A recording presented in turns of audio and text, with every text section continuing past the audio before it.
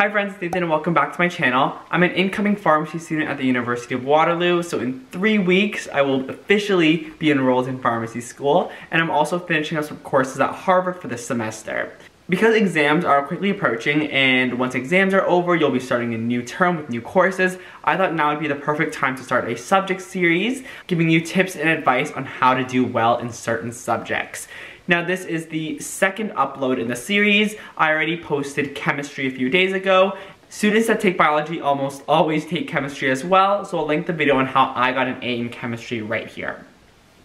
In this series, I'll be going over what I did in high school and in university to get top marks in certain subjects. So, like I said, chemistry is posted, this one's biology, and the next and last one is going to be English. Those are all 3 subjects that I did very well in and enjoyed throughout my educational career, and they're often the toughest, so I'm glad to be sharing my tips with you. I'll be putting timestamps for certain topics, so if you're only interested in studying or test taking, homework, whatever that may be, you can just skip to where you want on the bar. But without further ado, here's how I got an A in biology and how you can too.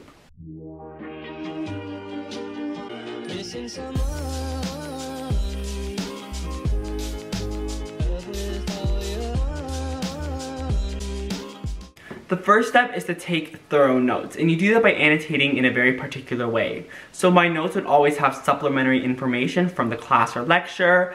I would be defining terms, I would be explaining biological diagrams. I actually filmed a video on how to take notes depending on the subject, because note-taking is not a one-size-fits-all system. There is a biology section, so I highly recommend you checking it out. I'll link it above.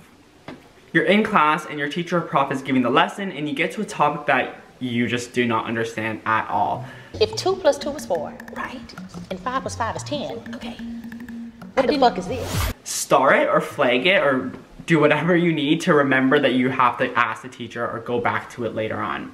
A lot of the time, especially in high school, I would find myself going back to my teacher and asking, hey, can you please go over this again, but slower? And teachers and prof want to go slow and want to be really thorough, but sometimes they just don't have that luxury of time. They have certain deadlines to meet, they need to cover X amount of information before the midterm or the test, so they can't go super slow. But if you ask them separately to go over and reinforce material, they'll happily accommodate because they understand that not everyone picks up information as fast as the next person, so just let them know and they'll happily accommodate. This is a tip specifically for university students, and that's if you have tutorials, use those opportunities to ask questions. Tutorials are facilitated by upper year students or master students, so they're very knowledgeable in the subject, and sometimes they can even explain topics better than a prof. Because they are students, they're able to use more student-friendly language. They're often a little more understanding too, and it's not a bash against profs, but it's just that from student to student, you can really feel the struggle and you can really relate. I'm just like you. I think that's true. You're just like me. Yes, I can see. Ask them questions and definitely use them to your advantage. In my genetics class, we took a really deep dive into the lac operon, and for some reason, it was just not connecting with me. I was not getting it, and like the circumstances, so if something is turned off, would this be made in excess or would it be made the same or less? It was just not clicking with me, so I decided to seek out my TA rather than my prof because I knew that this would take more than like 10 minutes to explain. So I booked an appointment with my TA and we sat there for 30 minutes just going over scenarios, going over material. She was very nice and very approachable, and so we sat there and she was explaining things and going over scenarios with me for almost half an hour, which is time that you wouldn't be able to get from a prof because they're so busy. So that's just something for you to look into. As for homework, I'm not gonna lie to you, I didn't do any. I don't find biology homework helpful, and I'm all about working smart, not hard.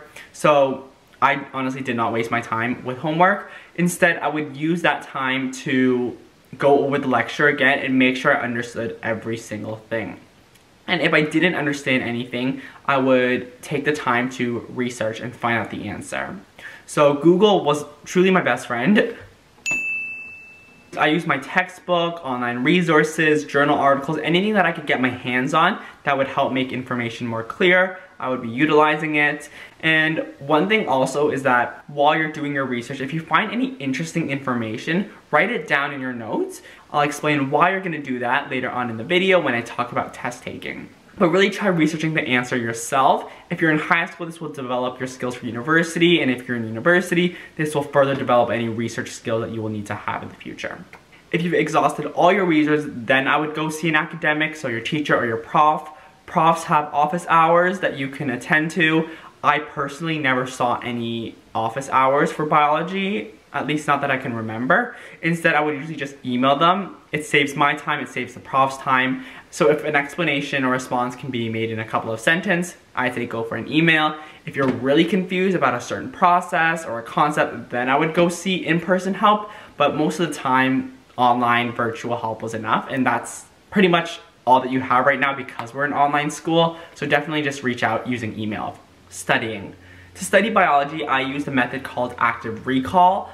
I would aggressively condense the notes that I was making throughout the course and then try to test myself using specific prompts, and I would use a whiteboard for that. I also would kind of teach the information because if you're able to teach concepts, then you definitely understand it.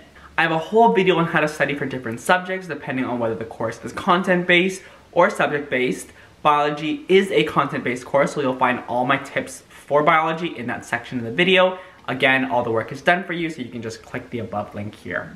In high school and university, I never studied for biology in a group setting. I don't think that it's effective. It may be for you, but at least for me, I don't see how it could be because a lot of it is just active recall and memory. So it's not like you're trying to solve things, it's really just remembering and understanding content, which you can do perfectly by yourself. You can look at your notes or your textbook for subheadings, and then once you have a subheading, that is going to be your prompt. Then try to regurgitate every single information that you remember based on that prompt, and that's how you can test yourself.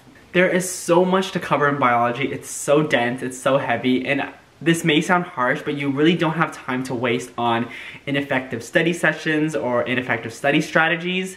Honestly, if you do not understand something and if you have a question, ask your prof, ask your friend, and then just get back to your studying. That's all that's necessary. There are other courses which work great in a group setting. Biology, just not so much.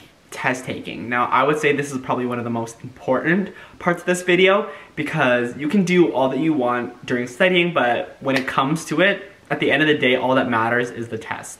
So, first tip is understanding the format, right? So, biology is usually short answer or multiple choice. You'll probably be getting more short answer in high school and more multiple choice in university. Let's talk about short answer questions first. When doing short answer questions, you want to be looking at the allocated marks. If there are 4 marks for this question, give 5. You want to be adding an extra 1 as your backup. So with biology, it's very common to forget maybe a step or to explain a step unclearly, and as a result, you get docked and you lose the point.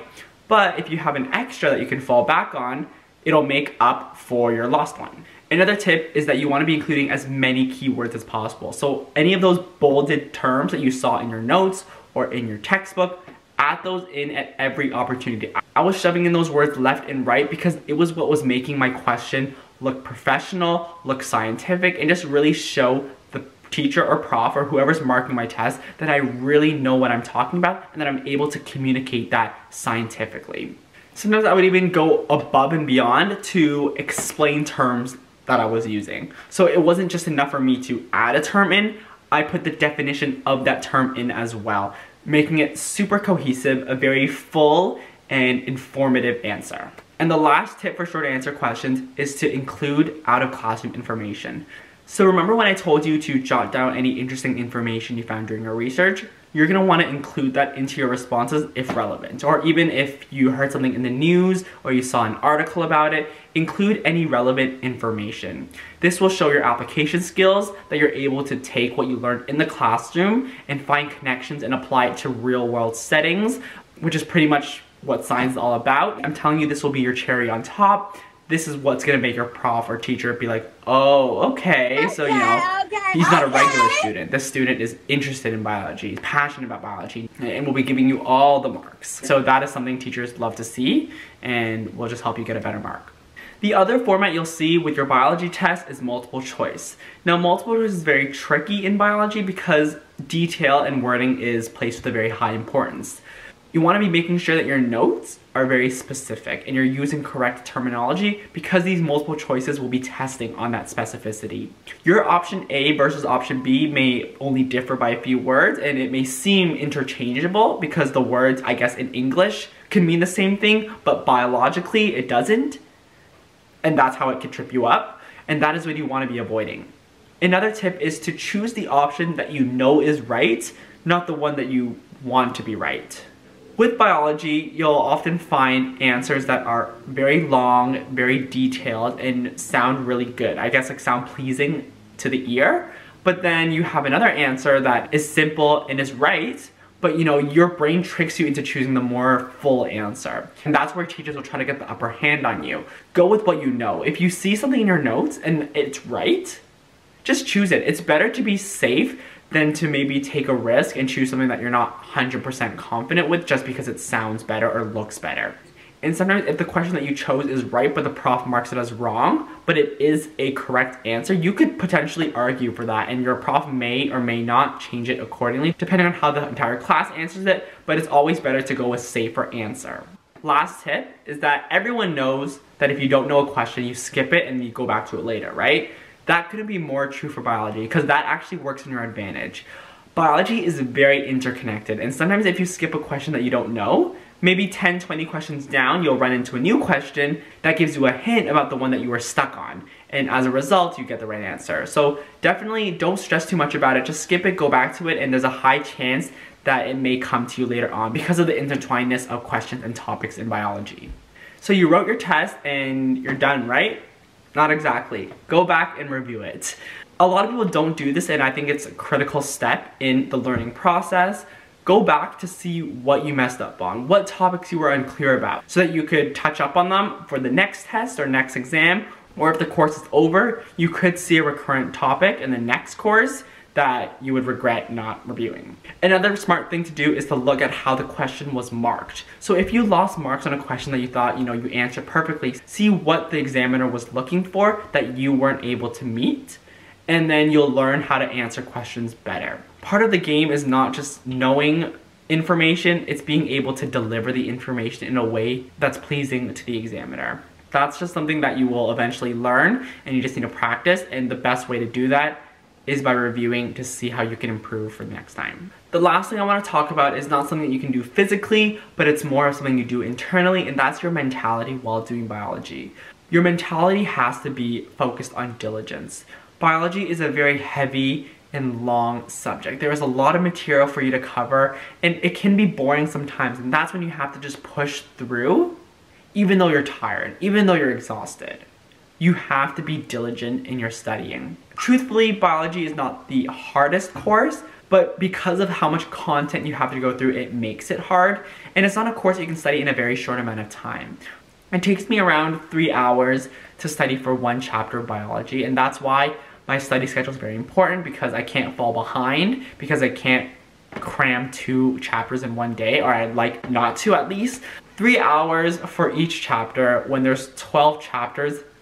That's 36 hours. That's a lot of studying. I had to wake up at 3 in the morning, the day of my midterm, to finish the 3 chapters that I didn't get to.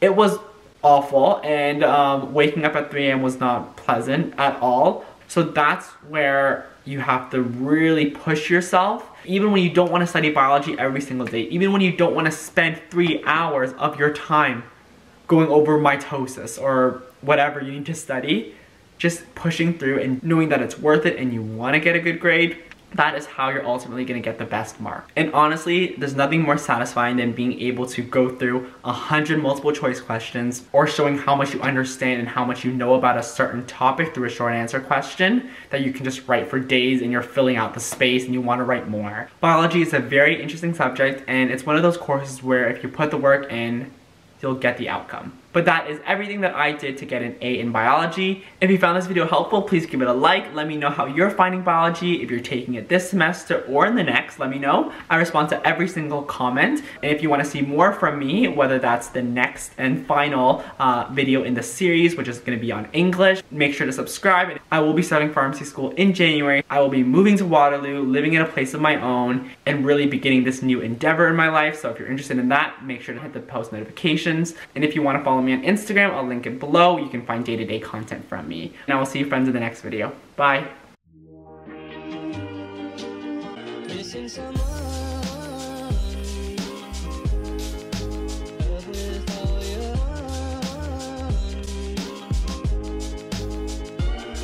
Someone